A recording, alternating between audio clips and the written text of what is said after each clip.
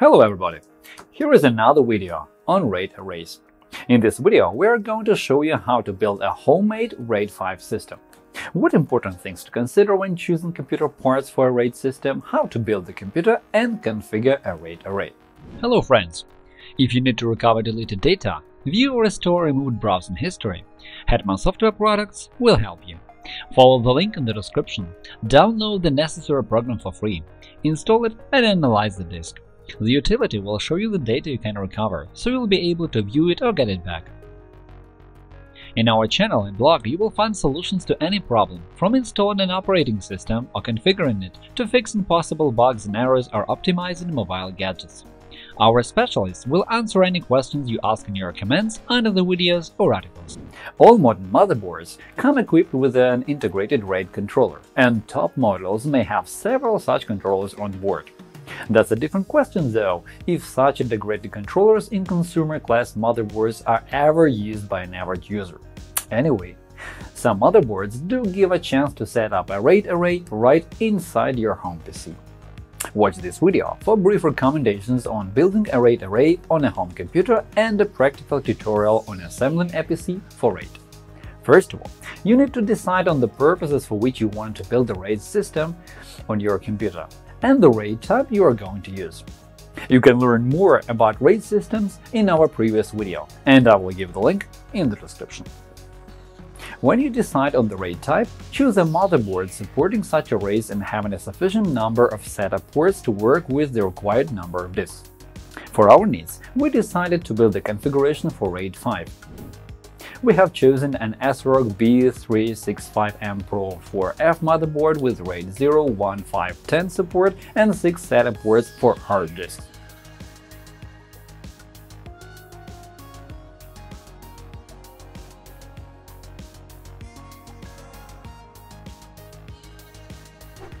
A spacious Cooler Master K380 case with several slots for HDDs, an i5-9400F 9th generation Intel processor, one 16GB 2400 MHz system memory model by Kingston, and an NVIDIA 1060 graphics card. Now that we have got all the parts, let's start building the computer. The first step is to install the processor and the system memory onto the motherboard. It's not that difficult at all, just find out how to place it into the socket. If you are trying to assemble a computer for the first time, never try to push or force the processor into the socket if it doesn't fit. It never helps, but you can bend the pins or end up with a damaged processor. If you position the processor into the socket properly, it will fit into its place easily. On the processor, there is a triangular mark in the corner and a similar mark on the socket of your motherboard.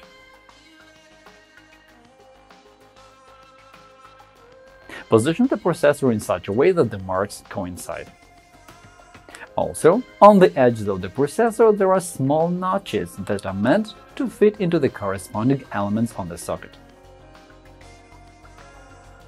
Install the processor and fix it with a latch.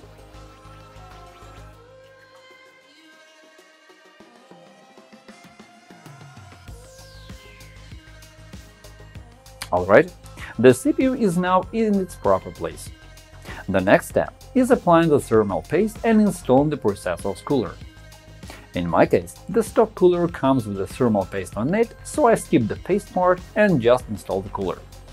Push the locking pins through the holes in the motherboard and secure them by turning. All coolers always come with an installation manual, so read it carefully before you start. And there won't be any problems with installing the cooler. The final step is to connect the cooler to the motherboard. The plug at the end of the cable coming from the fan should be inserted into the connector marked as CPU fan. The actual location of the connector depends on the particular motherboard model, but the marking is always the same.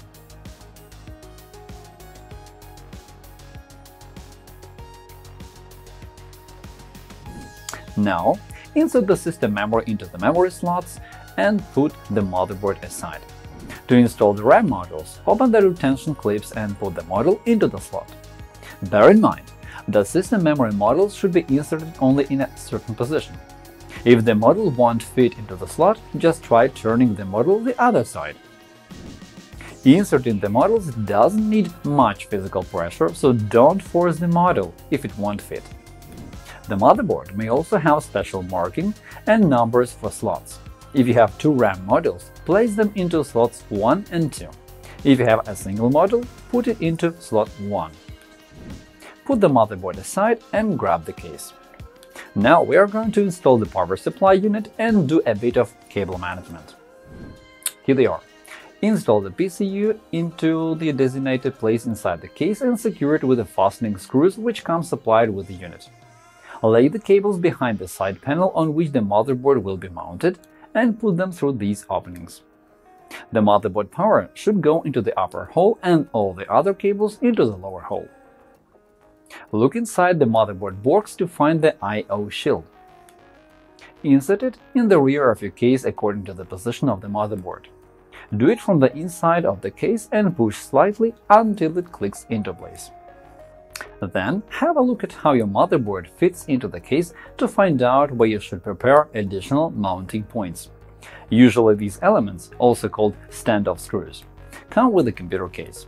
Screw them into the back panel according to how mounting holes are positioned on the motherboard. Now check the motherboard again to make sure the holes coincide with the standoff screws. Now fix it to the case with the screws that come supplied with the case. If you are not sure, check what screws fit the standoffs and only then screw them in.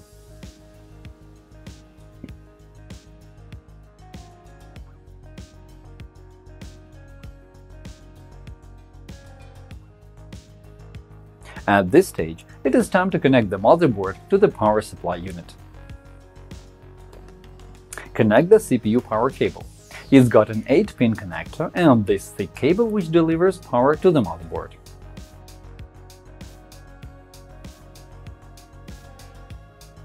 Now we are ready to connect the motherboard to the front panel of the case.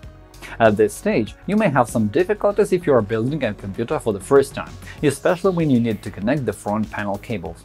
But don't worry, all plugs and all motherboard connectors come with the corresponding markings.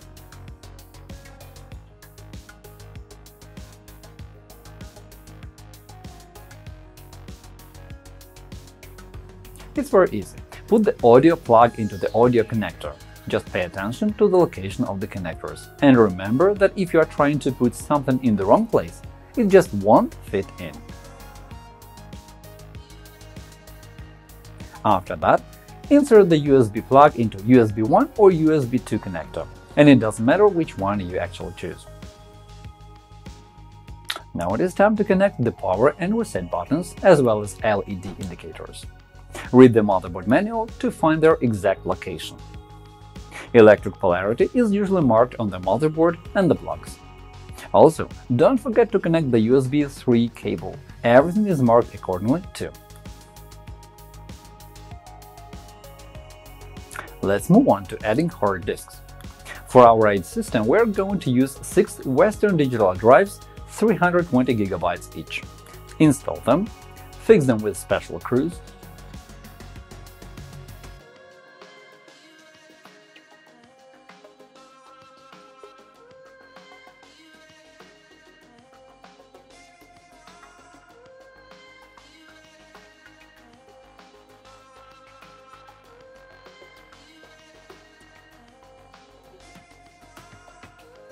plug power cables into corresponding connectors and use SATA cables to link the disks with the motherboard.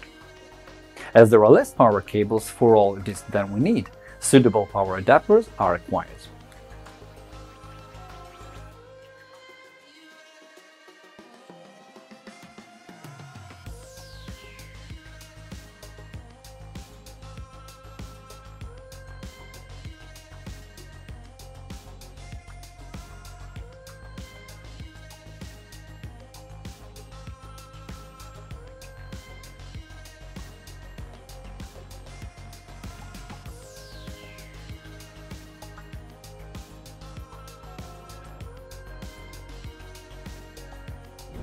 Finally, add the graphics card. Take the card and try positioning it inside the case to see which part of the metal backplate I/O shield should be removed. Then just insert the card into the PCI Express slot and use a screw or two to secure the graphics card's metal retention bracket to the case so that it is fixed in place firmly. As the final step, plug the additional power cable into the corresponding connector on the graphics card. Congratulations! The computer is now assembled. Now that the computer is in one piece, you need to configure RAID in BIOS and install an operating system. Open BIOS, jump to Advanced Mode,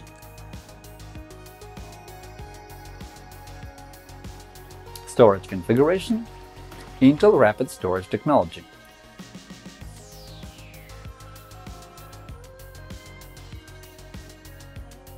Select Create RAID Volume.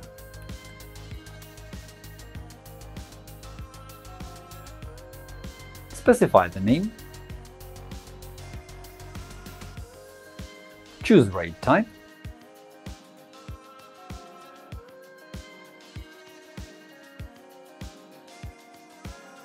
and select the disk you are going to use it with.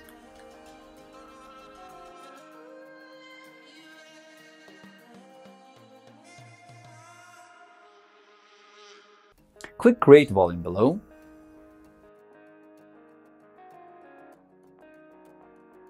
Save changes and exit.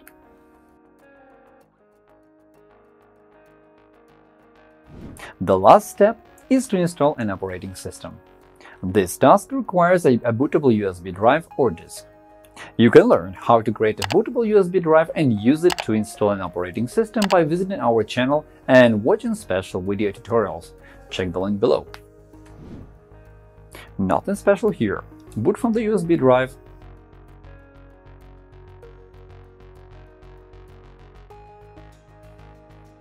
select your language, next, install, enter the license key, choose version of the operating system, accept the license agreement. Choose the disk for installation. You can see that the computer detects one disk with a capacity of over 1 TB. This is our RAID system. Select it and click Next. The operating system is installed. When you open this PC, you will see the disk of more than 1 TB.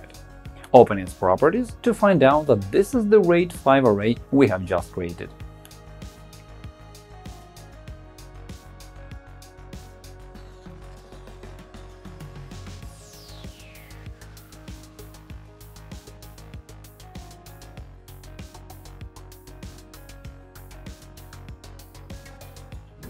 And that is all for now. Hopefully this video was useful. Remember to click the like button and subscribe to our channel. Hit the bell button to receive notifications and never miss new videos. Leave comments to ask questions. Thank you for watching and good luck!